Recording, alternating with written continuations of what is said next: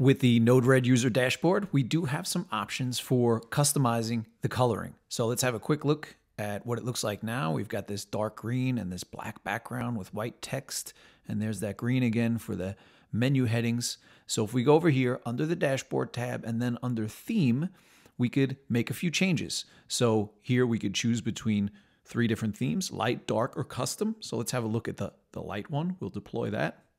And you can see it changes to a different group of colors with white, a little less white, somewhat gray, and this blue here. So going back, we could change the base color. So if we click on here, then the color picker for whatever computer you're working on, whatever operating system you're working on should pop up there. And then we could choose a different color if we want. So I don't know, we had green, let's make it blue.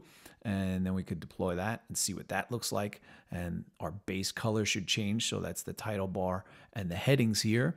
And if we choose custom under this style, then we have a lot more flexibility. We could not only change the base color, we could also change all of these settings as well. So you do have quite a bit of control over what colors are used on the user interface.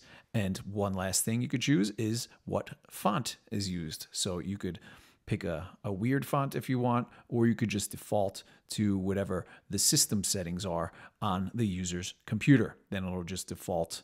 I'll go back and show you that.